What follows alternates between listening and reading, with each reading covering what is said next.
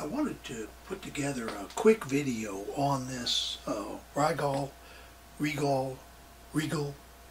however you pronounce it. I think if they wanted it pronounced Regal, they would have spelled it R-E-G-A-L. But anyway, it's the MSO5000. I just recently purchased this to use in developing some or updating, I guess I should say, an embedded systems curriculum for universities. But the reason I wanted to get this video out today, and by the way, if you've watched my videos, you know I don't have any connection to any manufacturers or to anyone for that matter. I'm retired.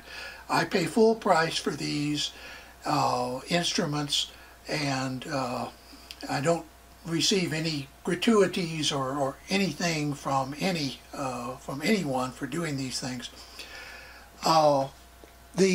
But one of the reasons I wanted to mention this is the price of this instrument. I paid less than $1,000 for this, and with the package I also got all of the trigger, decode, and plus power analysis and arbitrary waveform generator functions of this instrument, which they say is a $700 value, but nonetheless for less than $1,000. Now, I wanted to point out that this, as far as I know, this promotion is going to be going on until the end of March. So I'm going to leave this video up for a while, but I'm not going to give it a number, and usually that indicates that I plan to take it down at some point in the future. At any rate, I'm not going to do a review of this, but what I will be doing in a few weeks is using this to do basically to look at how you analyze, optimize, verify, and debug embedded systems. So enough about that for right now. One thing I would like to point out, this scope has a number of features, and if you get it with the arbitrary waveform generator, which right now is free, you not only get things like fast Fourier transform and decode, but you also get Bode plotting, an enormous number of math functions. I'm really amazed with that, and a series of other things that are new, including 500,000 waveforms per second, or maybe it's 600,000. Anyway, it's a substantial improvement over the past, and 100 megapoints of memory, which you can upgrade. The upgrade is not included in the present promotion, for to 200 megapoints. So enough about the MSO5000 for right now. Let me move up here to the scope that I have been using in the past, and if you're interested in this, well, it looks like it's not going to focus. Come on, you can do it. Well, I'll just read them to you. This is actually the scope that appears in my first 20 videos. My Tom Tech Test 01 through 018 and 040 through 047 are about this oscilloscope and a siglet that I'll show you in a second. This particular instrument is a 1074Z, an MSO 1074Z, and that means that it has the MSO connections, and I have unplugged the cable here. I store it elsewhere, but if you're interested in the MSO capabilities, that is the logic analyzer, look at those last two videos, that is 046 and 047, and you'll see this scope being used there to analyze an analog to digital converter.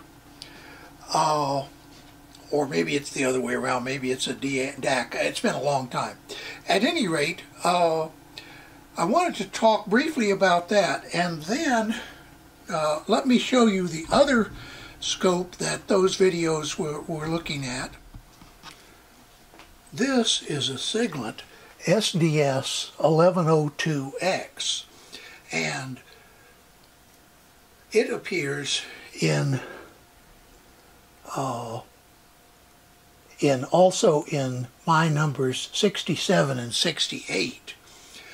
What I was doing is looking at early embedded systems in using this scope, which of course does not have the logic analyzer built in. One question you might ask is, why do you buy these low performance oscilloscopes like the 70 megahertz version and this 100 megahertz, not 1100, this 100 megahertz version here? And the answer is, what I am trying to do is to keep the costs down for schools that want to emphasize lab training. You do not need 300, 500 megahertz, gigahertz scopes to learn the basic principles of an oscilloscope in the lab. And it's more important, in my opinion, and I think most people agree, that you have more stations available for students rather than one high-performance scope that nobody ever gets to really use because the professor has it in his lab.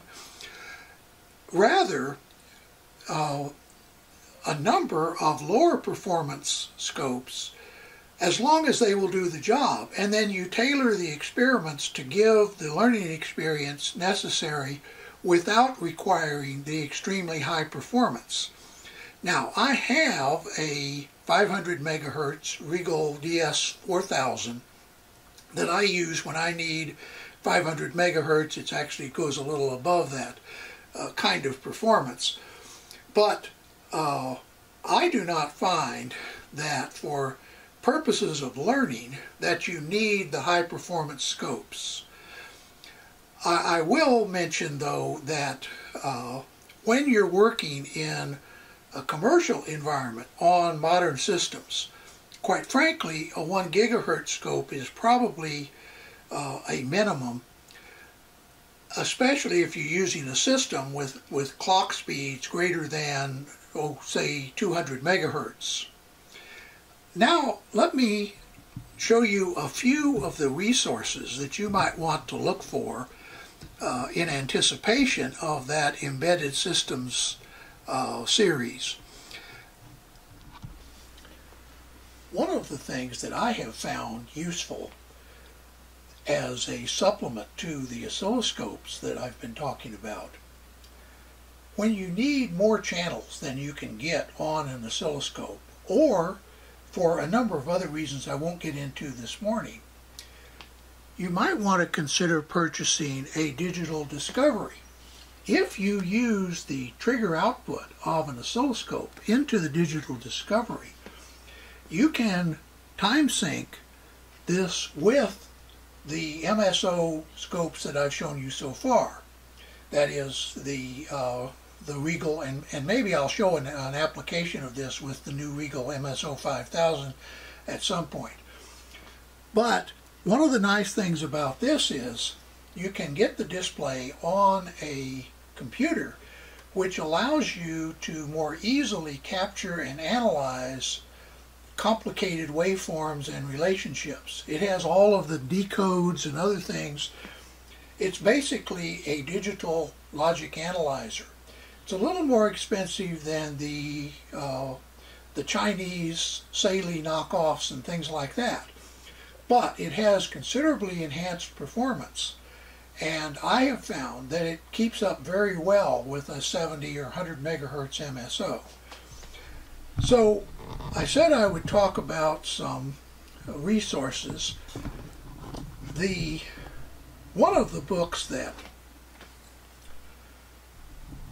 I have found useful ever since it first came out, which I'm not sure when, it's been around a while, is this book by Pease. It is Troubleshooting Analog Circuits. And so for the analog portion of an embedded system, this has as much practical advice as you're going to find. Another book that I have found extremely useful is this one. Let me move the camera up a little bit.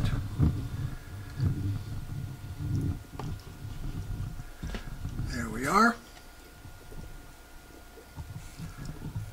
And this is High-Speed Digital Design by Johnson and Graham. Now, I'm showing you just a page out of the middle of the book because I loaned my copy, and well, let's just say I decided I probably ought to order another one, and it hasn't arrived yet. I loaned it out some time ago, and it's never found its way back.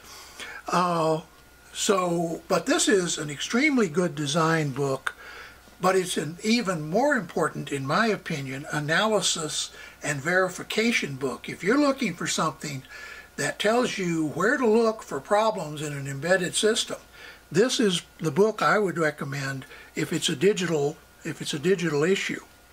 Now, another one that I have found useful, I'll turn this off, it probably eliminates some glare, is this book by Buchanan. It's a little bit dated. It only covers early CMOS and TTL, but it also talks about power integrity, signal integrity, and those sorts of things that are very important today.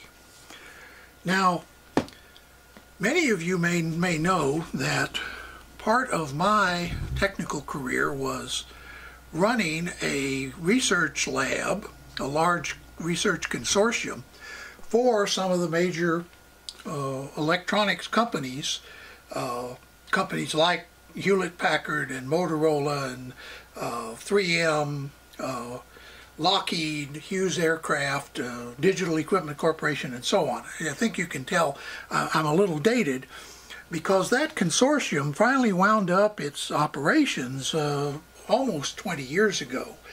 But that was sort of the last of my technical work in industry. And the thing that was the problem that we were working on, because it was a real puzzler for all of those companies, was the idea of packaging and interconnect, particularly under VLSI conditions.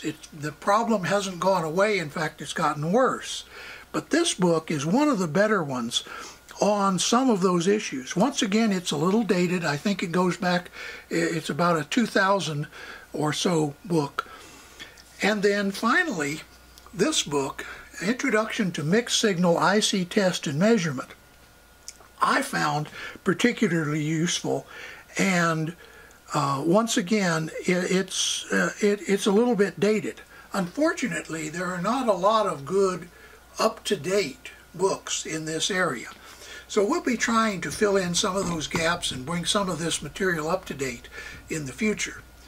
But for now, I just would like to point out that MSO5000 that you see over there is the scope that I'm going to be using to develop all of this. But that's to come. For now, stay tuned. I've got a lot of videos to put together before I get there, but I hope it'll turn out to be a useful series in the future. By the way, if you have any comments, suggestions, etc., go ahead and put them in the comments. I read all comments. I do not respond to all comments. I try to respond to those that I feel provide a kind of general interest rather than a specific. So if your question is, how do I set up the XYZ mode of the Model A instrument, I probably won't respond to that. What I may do is include it in a list of things to cover in some future videos. So, but I wanted to get this video out so that those that might want to take advantage of the price can do so before the promotion expires. Now, I will be using many of the functions of this oscilloscope in those future videos, but I do not plan to do the kind of comprehensive